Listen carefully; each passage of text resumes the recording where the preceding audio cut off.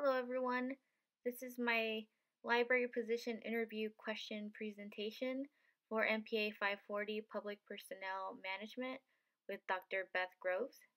For the interview question, I used the position Library Associate 3 for Teen Services. I have actually interviewed for this position in the past, and although I don't remember the question word for word, I kind of made one up. Just now, as library branch manager myself, sort of what I would look for in a candidate for this position. This position is a senior level position and supervises junior associates. This position also includes working directly with teens and developing teen programs for the community. Library Associate 3 in Teen Services would also need to maintain the YA collection and also know how to do the regular daily library operations. The interview question is, what strengths make you the best candidate for this position in teen services? So it's very straightforward, not complicated, and really warrants a honest answer, as long as an answer that gives the interviewer a perspective of the candidate's experience. In this answer, the candidate details 3 strengths that are necessary for this position. They are vision, patience, and passion. Vision is necessary for a leadership role, which this position does hold, because they will need to develop and execute teen programs. And then having patience and prior experience working with teens is a very big strength to have. It gives confidence that they know how to deal with the high and low energy levels of working with teens, and then having a passion for working with youth and promoting literacy is what makes library jobs so unique, is that we look for people who are passionate about reading and in promoting reading, and then this goes hand in hand with having a passion for working with youth, because you need to also love promoting reading to teens, which can be difficult and requires a lot of creativity. This answer is in the middle. It contains 2 strengths that are important, which are patience and passion.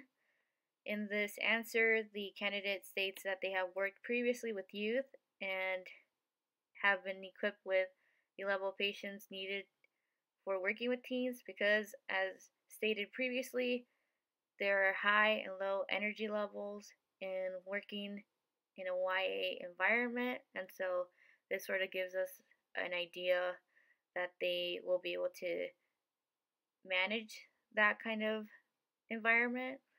And also, their passion for promoting literacy for youth is important, because they need to maintain the YA collection, and in having a passion for literacy specifically for youth, they will know what kind of materials to get in order to engage teens.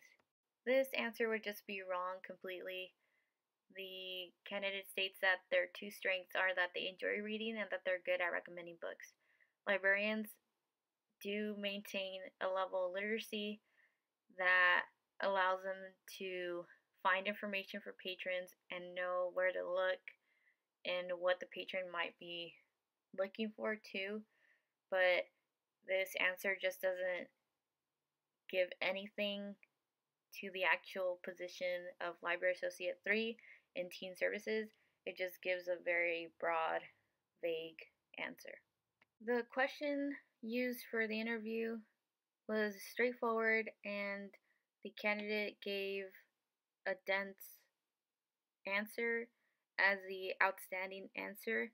And I based this a lot off of actual work experience and after listening to the week 2 lecture, in which we learned about identifying qualified versus unqualified.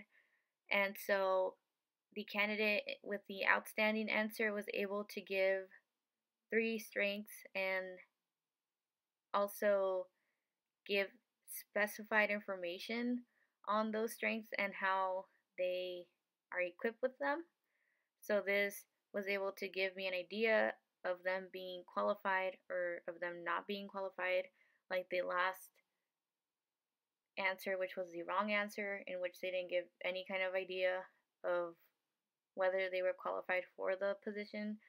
And if we look at it honestly, you would think you wouldn't be able to know what position they're working or they're applying for because that question was so, or that answer was so vague. But the outstanding answer does identify a qualified individual among the rest of the candidates. That is my presentation on an interview question for a library position. Thank you for watching.